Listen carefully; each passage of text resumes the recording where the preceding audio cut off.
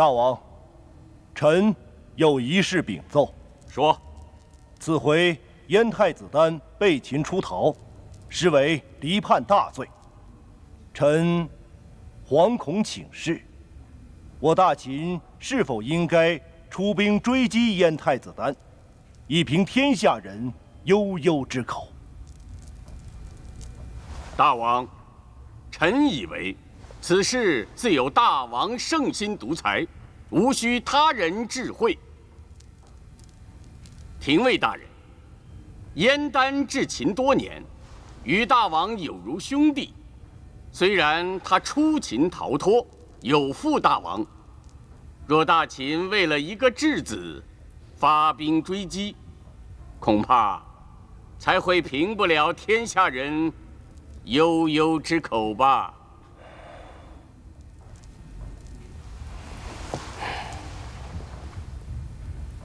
确实如此。寡人远道迎韩非入秦，没想到，却让他白白冤死在我大秦。这桩冤案，才会使天下人耻笑，说我秦王寡恩。大王恕罪。当初微臣真的是担心韩非存韩之心会危及我大秦呐，所以臣才不慎妄举。大王，都怪臣愚钝无能，大王恕罪。好了，杀掉一个李斯，也换不回一个韩非。如今韩非先生已经死了，伐赵又屡屡受挫。蒙武，你研拟对策后，再与寡人商议。臣遵旨。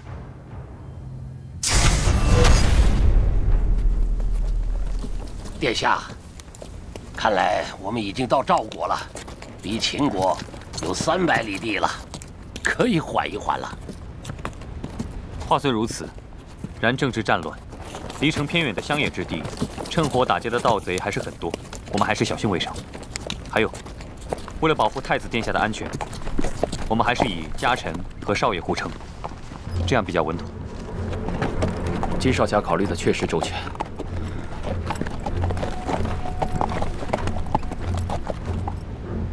怎么了？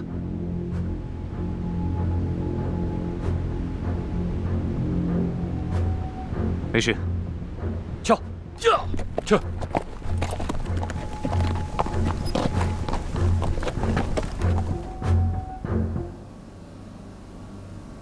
没想到大王竟然未派兵追击燕太子丹。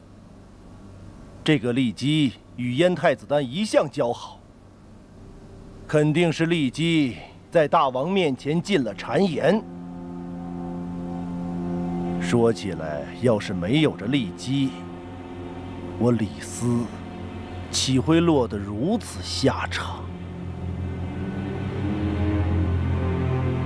夏侯掌门，不是本官找你们出气，但要不是你们办事不牢，让骊姬重回宫中，我李斯怎会如此这般赋闲在家，尝尽冷落滋味？李大人，我师父武功盖世，这次纯属意外。意外？哼！救走骊姬的大师兄只不过是秦宫中一小小中尉，夏侯掌门，您连他都打不过，你们还要本官说什么？韩申，李大人，你这话什么意思？嗯？韩申，韩申算哪根葱啊？即使再来100个韩申，也不可能是我师父的对手。骊姬不是韩申救出来的吗？他亲自送骊姬回宫，岂能有假？韩申没有来，韩申要是敢来，就算是10个韩申，也被我夏侯给灭了。可骊姬明明说，是他的师兄救了他，难道他还有别的师兄？这骊夫人口中的师兄，另有其人。那韩申是他的大师兄，那匆匆忙忙赶来救人的，是他的二师兄，也是他的老姘头，荆轲。荆轲，老姘头。这对狗男女在厉夫人进宫之前，整天同出同进，形影不离，不仅吃在一起，睡也肯定睡在一起。我在江湖上遇过他们几回，那一副蜜里调油的恶心样儿，绝非一般师兄妹的关系。竟有此事！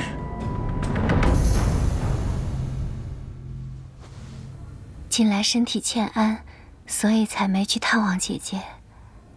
没关系，你的事情，本宫也听说了。这孩子，真的是韩非先生的吗？嗯。说实话，我也没想到会怀上，自己发现的时候也很震惊。这件事情，一直不知道该怎么跟夫人说。没想到，竟然会怀上韩非先生的孩子。前几个月害喜害得厉害，根本出不了门。不过，你这一直躲在宫里，也不是个办法。大王知道这件事了吗？不瞒夫人说，嫔妾因为实在太害怕了，所以前几日托了厉夫人代替我向大王求情。厉夫人，但请姐姐放心，我只是跟她说了我怀孕的事情，其他的我一个字都没有透露。不过想了又想，我怀的不是大王的孩子，虽是大王不杀他，我们又能在宫里活多久呢？张氏啊，你还想离宫吗？是，我想趁这个孩子生下来之前，去赵国和家人会合。这些日子一直都没有他们的消息，心里还是有些担心。这秦国到赵国路途遥远，一路上还是挺辛苦的。你们先下去吧。诺。依我看，这时机也已成熟，以免夜长梦多。妹妹就近日离宫吧。真的吗？夫人愿助嫔妾出宫。这件事情，知道的人越少越好。就今晚吧，今晚你就出宫。我会命中常侍大人为你打通守卫，会有人在宫外接应你，助你离开秦国。夫人的大恩大德，嫔妾没齿难忘。张氏啊，本来你这身体是不宜远行的，但是本宫见你如此挂念家人，也实在不好强留。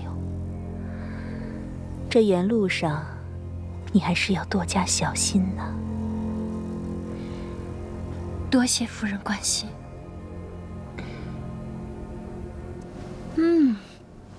不知为什么，自从本宫收了怀孕之后，我倒真是越来越喜欢吃点酸的了。这就是渐入佳境，两人肯定是打心眼里觉得自己有了孩子，所以身体变化也就真像怀了孕似的。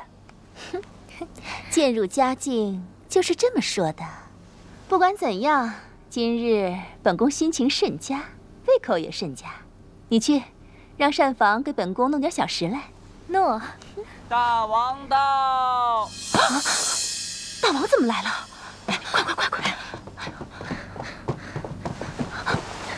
快！快！来，盖好！哎呀，肚子，快呀！快！来！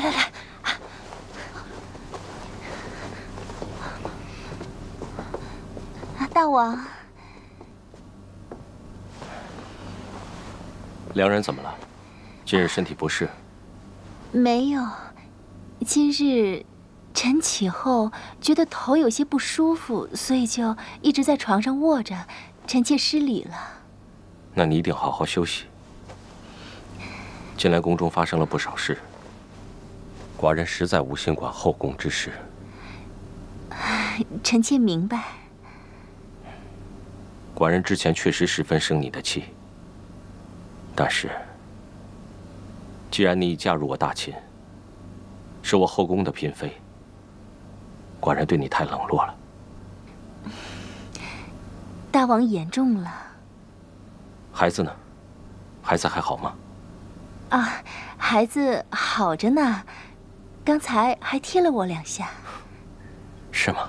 让寡人摸摸。啊，不过现在又不踢了，大王放心吧。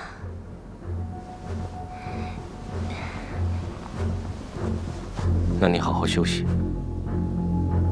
好好照顾储粮人，有什么需要，跟中常侍说。谢大王，谢大王。寡人先回去了。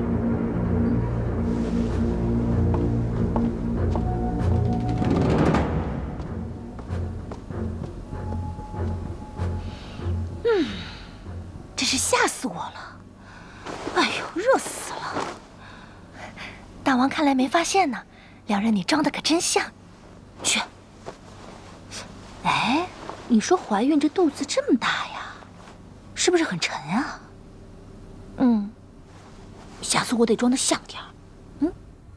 禀夫人，韩长史出宫一事，微臣已经安排妥当。待他出宫数日之后，到时便说他私自潜逃。想来大王不会追究一个7品长史的去处。韩长史出宫之后，就让他的嘴巴永远闭上。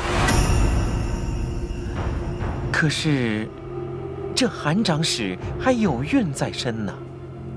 这没有公用之人，还留着做什么？再说了，他母国的家人，不是也应该一并清除干净了？这错就错在这丫头，竟然找厉夫人向大王求情，那说明她信任厉夫人。本宫要的是孤臣孽子，他若信别人，那就是对本宫有2心。这样的人，本宫怎么能留他？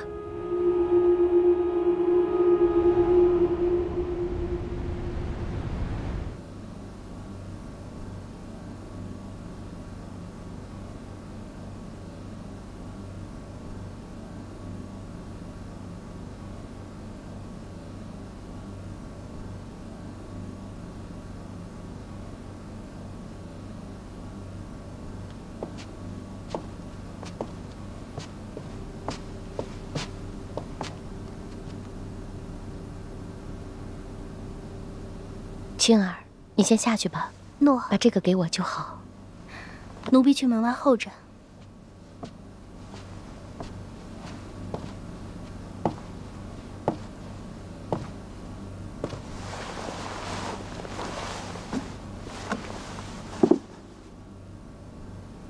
太后。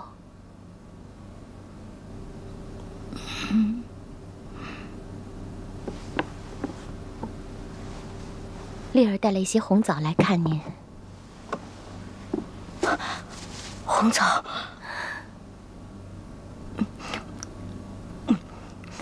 您多吃点儿。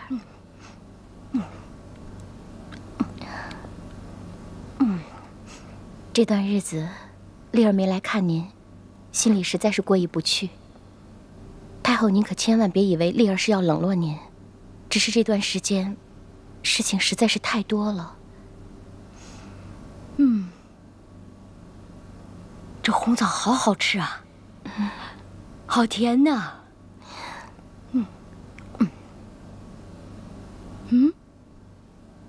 奇怪，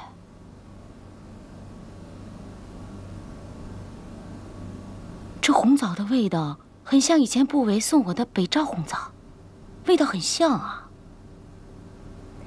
这些红枣是明姐姐分给我的，她说这些红枣只有王宫中才能吃到的。具体是出自哪里，我就不知道了。敏姐姐，是敏代吗？正是敏代姐姐。她可有为我们正儿生下公子？敏姐姐尚未生育。哼，她一点都不喜欢我们正儿。本宫就是想不明白，她何以会愿意远嫁入秦呢？太后，此话何意啊？在邯郸，人人皆知那侯爷千金敏代同公子谦走得很近的。冬日看灯，春日赏花，他们俩总是形影不离，可亲密的。公子谦，莫非是如今的赵王？妹妹应该听闻秦军救燕伐赵之事。或先王骤逝，太子谦即位。然赵谦此人品性不良，骄蛮任性，我大赵亡国祸不久矣啊！我以为敏姐姐很厌恶他呢。哼。不过，赵人皆知，那赵谦呐，可是出了名的风流成性。更不用说他被立为太子之后，又借后宫之名，不知为自己纳了多少美女。姐姐，如今赵国已被大秦攻伐，邯郸形势岌岌可危，姐姐心里可还稳得住？妹妹也是知道的，本宫向来不过问朝堂之事。今日已为秦国父，那邯郸的一切便离我很远了。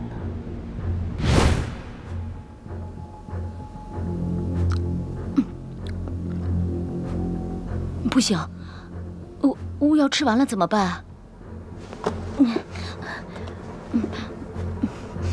不行，我得节制点吃。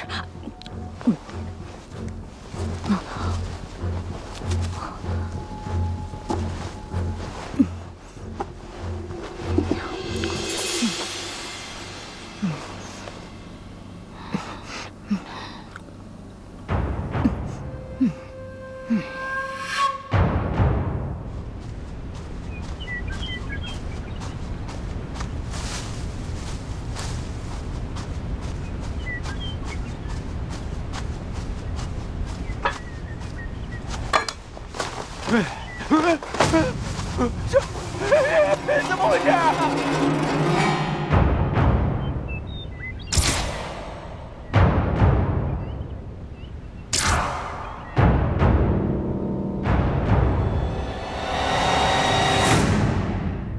这是本宫托人从赵国带回来的松果茶，眼下正值多事之秋，多补补身子总是好的。谢谢姐姐关心。其实丽儿也没事。那可不，只是去探望一下燕太子殿下，却意外被绑走，受了虚惊，这怎么不是大事？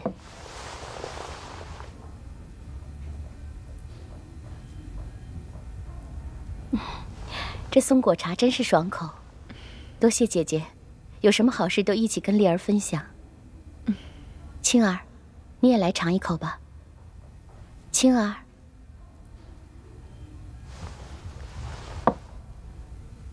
青儿，青儿，啊，对不起，夫人，青儿刚才走神了。不要紧的，在想什么？想得那么入神？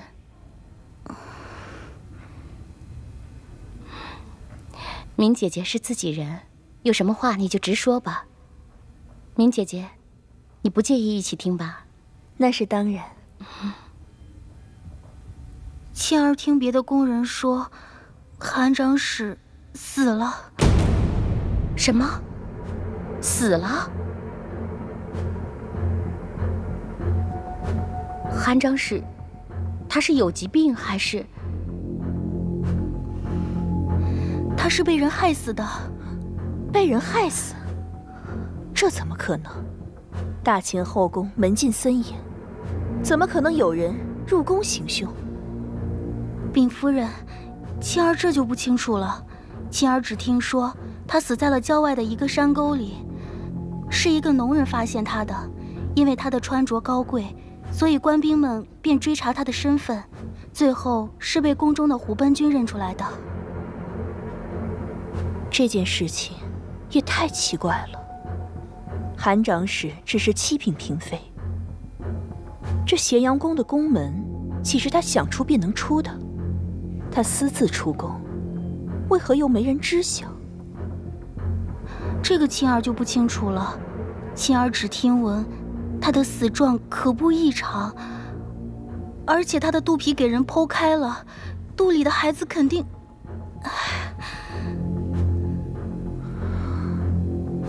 一尸两命，到底是谁要对韩长史下此毒手？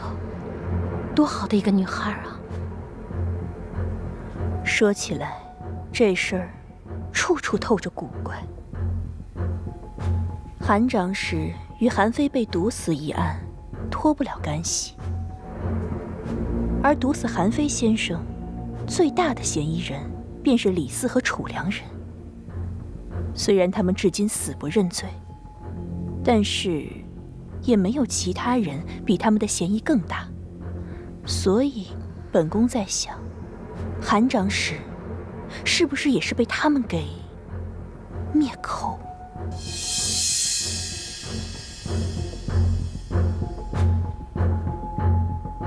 敏夫人今天怎么感觉怪怪的？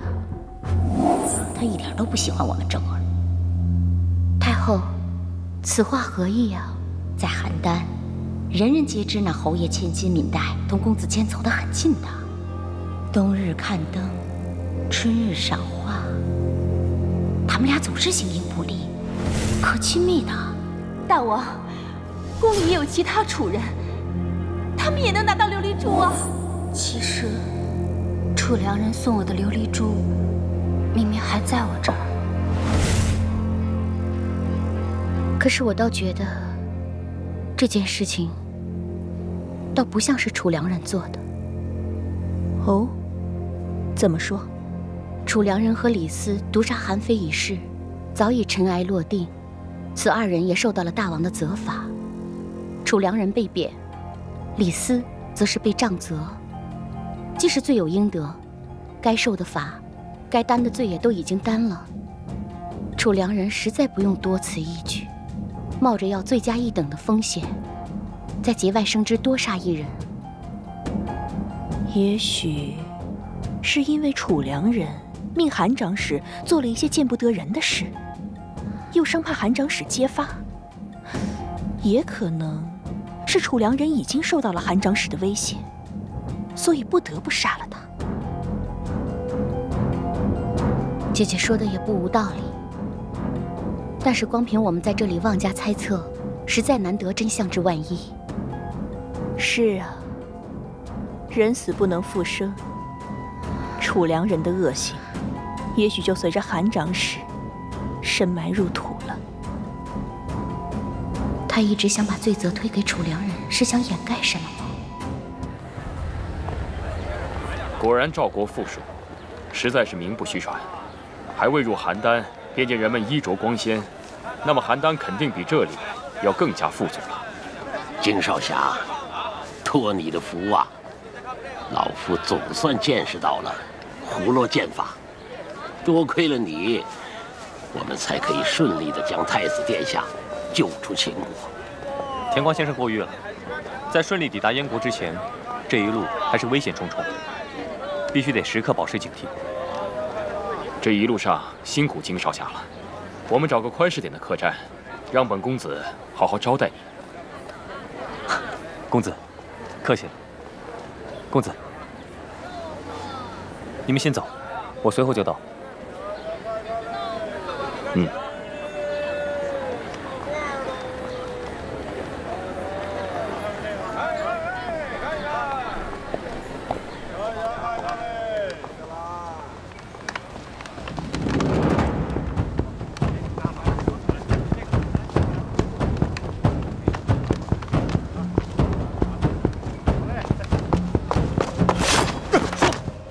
谁？太子殿下！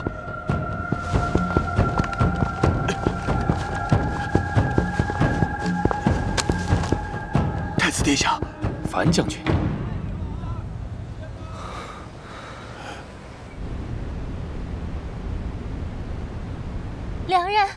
良人，不好了，不好了！哎呀，这么慌慌张张做什么？不知道这样会动了本宫的胎气吗？韩长史私自出宫，还死在郊外了。你说什么？韩长史死了？方才宫里传来消息，太医和虎贲君已经核实了身份，确实是韩长史，还有他肚子里的孩子。胎儿没了。 良人怎么办呢？大王已经知道良人怀孕了，那我们是接着装下去呢，还是到宫外去买个孩子回来顶替一下？先别说这些，让本宫想想，是谁要害韩长史？为什么总有人要挡本宫的路？为了查出到底是谁得知了我们和廷尉大人的计划，奴婢近几日都在调查，结果有宫人告诉奴婢，敏夫人。 有时候会去韩长史房内，总是神神秘秘的，进出都只让他那个随身侍女小黎入内。敏代，是他利用了我们。对呀，本宫怎么之前都没有想过？韩长史知道了我们的毒药之计，将此泄露给了敏代，一定就是他们两个，就是他们两个人要诬陷本宫。不行。 本宫要去告诉大王。哎，娘娘，您先等等，您现在可是有孕在身，别心急火燎的，到大王面前泄了底，那该怎么办啊？您先冷静一下，咱们怎么也得先找齐了证据，再向大王喊冤呀。您先冷静一下。好个敏代，本宫一定不会饶了他。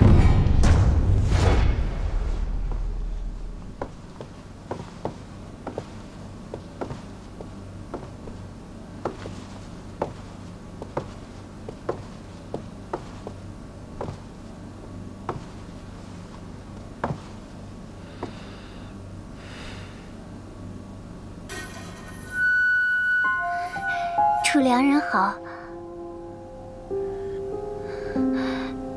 夫人，楚良人来了。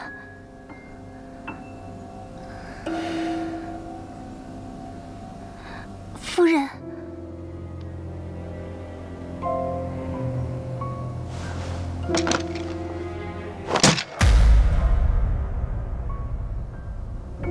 敏代，你现在是死了呢？ 还是在这装睡呢？姐姐，你怎么来了？你这气冲冲的，可别动了胎气啊！妹妹本来还想去探望你呢。你别装了，今天来找你就是找你算账的。是你害死的景良人，韩长史也是你杀的。你为何要诬陷本宫？姐姐。 你对韩长史的死还真是关心呢，不过这倒让本宫很是意外呢。向来对你没有任何利益之人，你是瞧都不瞧一眼的，这怎么对韩长史的事却如此关心呢？难不成是韩长史把你毒死韩非先生的事告诉了大王？所以。 你才对他如此怨恨，敏代，你别倒果为因，明明是你利用韩长史窃取本宫计谋，借刀杀人。你现在还敢在本宫面前言之凿凿？你杀了韩长史就是为了灭口，你好狠啊你！借刀杀人，楚良人，那你敢不敢跟大王坦白？ 你想杀的人不是韩非先生，而是昌平君。昌平君乃大秦的左相，而韩非先生只不过是个客卿。你谋杀朝廷重臣，这等罪，应该比陷害一个客卿要重得多吧？你血口喷人！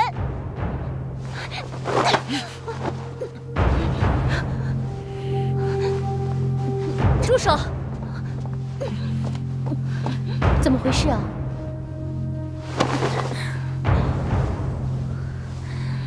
楚良人到我房里无故撒泼，还栽赃陷害，大闹了一场，真是让妹妹看笑话了。你胡说！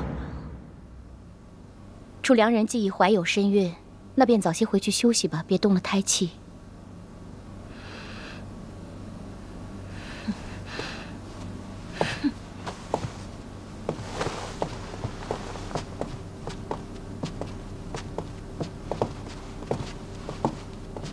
姐姐没事吧？既然没什么事，那丽儿先走了。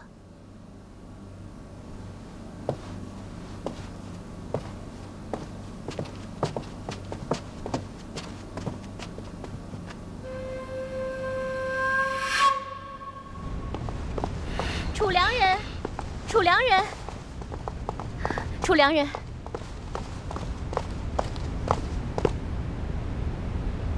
你来干什么？如今看到本宫落魄了，你得意了？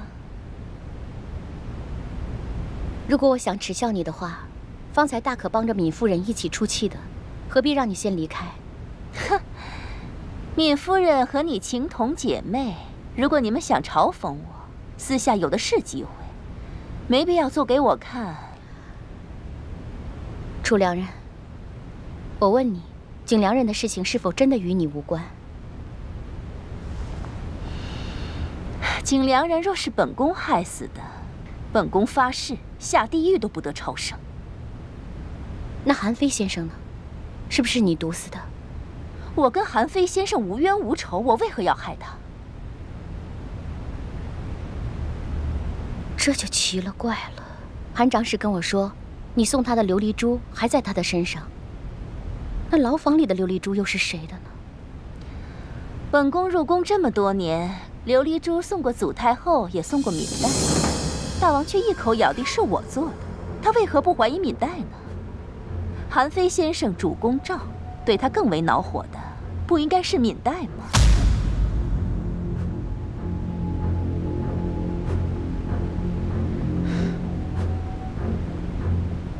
楚良人，这段日子。你就别去找闵夫人闹了，这是为了你好。哼，我为什么要听你的？如果你不想跟景良人还有韩长史一样的下场，这回你就听我的。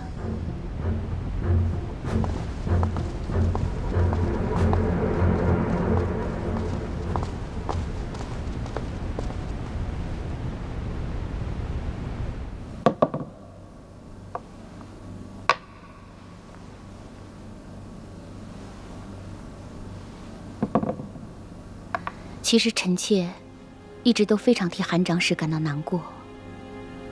一个正值青春芳华的女孩，怀着要做母亲的喜悦，竟没想到就这样不明不白的惨死。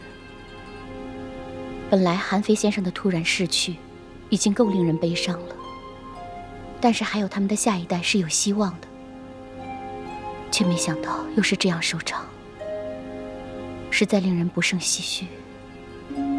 韩长史虽然死在宫外，但是他的后事还是以宫内嫔妃的规矩来办吧。谢大王，臣妾会吩咐下去。他在母国的家人呢？通知他们了吗？这也是臣妾最想不明白的地方。这几日联系之后才发现，韩长史离宫不久，他在母国的家人竟然都过世了。韩长史离宫时应该是不小的，只是韩长史为何要出宫，臣妾至今都想不通。夫人，依你看，韩非先生被毒死一事，会不会和韩长史有所关联？臣妾也曾经这么想过，但是我当初问韩长史，他对韩非先生的过世似乎还非常自责。楚良人送我的琉璃珠，明明还在我这儿。是，当初确实是我受了楚良人的指示，但是但是我真的以为大王只是关他几日就好了。如今，韩非先生已经死了，我再怎么辩驳，也没有人愿意听我说的了。我最后悔的，还是韩非先生是个好人。若不是因为我，他也不会冤死在秦国。难道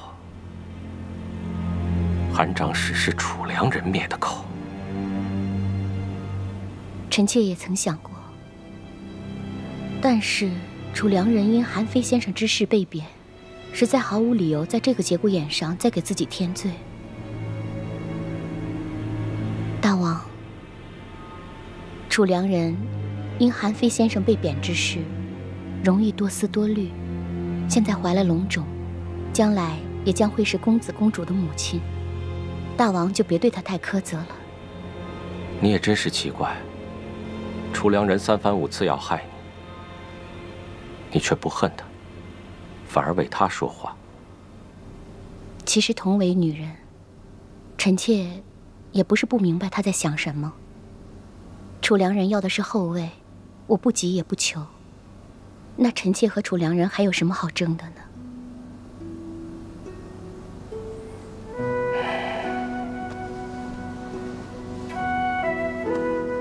你呀，就是不让寡人立你为后。你早日统领后宫，哪来那么多事儿？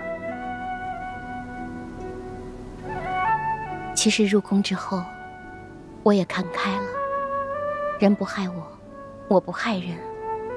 只要我能把天明抚养长大，我就心安了。其他的，我什么都不需要。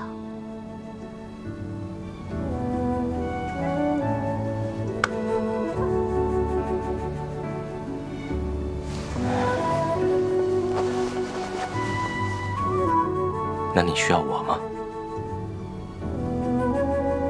明知故问。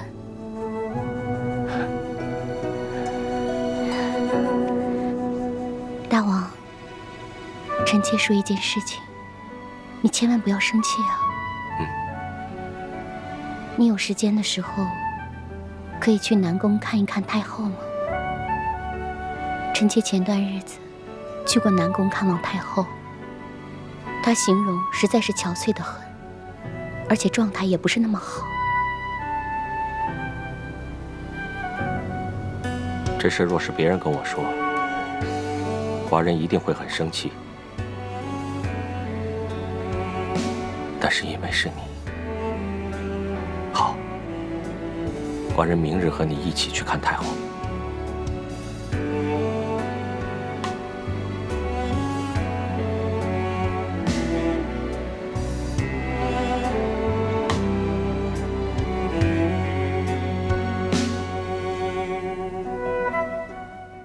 哎呀，良人呐，这可是欺君大罪啊，这可要掉脑袋的。臣万万不敢，求这次良人放过微臣吧。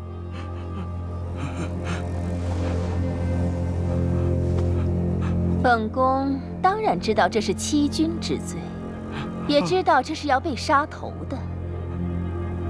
不过，陆太医，你可别忘了，你我是共犯。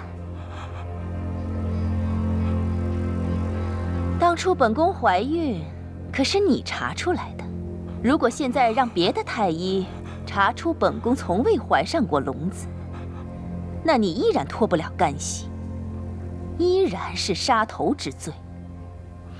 所以说，现在办法只有一个。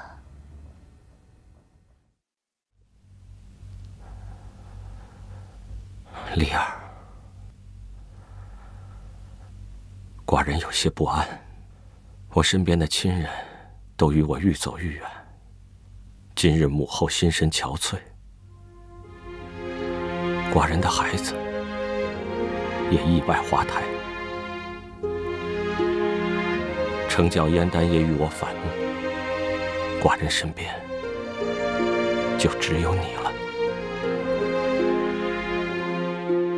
我入宫之后，就听到有人曾说过，长安君因叛秦而流放于异国。不是他背叛寡人，是寡人背叛了他。微臣请求出宫一月，有要事要办，等事情办妥，必将准时返回。什么事？是厉夫人委托之事，是寡人不能知道的事吗？微臣只能说，是对大秦和对大王无害之事。你维护你师妹，可以维护到一辈子都不娶，就待在她身边，你就满足了是吗？只要看见她平安快乐，我就知足了。你说到做到。请大王放心，韩申言出必行。上回妹妹说要调查韩长史之死，我想知道妹妹这段时间以来，究竟调查的怎么样？我已经知道是谁害死了韩长史。